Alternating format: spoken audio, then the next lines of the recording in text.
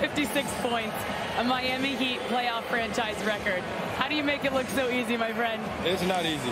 They got some hellified defenders that are making me work for every basket, but I got them hellified teammates that tell me to keep going, keep being aggressive, keep attacking. It feels good to be the Miami Heat right now. You took your first lead of the game right around 3 minutes. You had the back-to-back threes that put you up 3. That was a huge moment for this team. What did it feel like to hear the crowd chanting MVP and just to be there for your teammates? I don't know about MVP. I think that's Joel, if I'm being brutally honest. But for my team to get this dub in this way, in this atmosphere for this city, it's huge. You have the Milwaukee Bucks on the brink of elimination going to their home court. What do you relish about that opportunity? To play basketball in Milwaukee in front of their crowd and to be together on the road. That's where championships are won, and we got a shot. Congrats, Jimmy. I appreciate it. Thank you.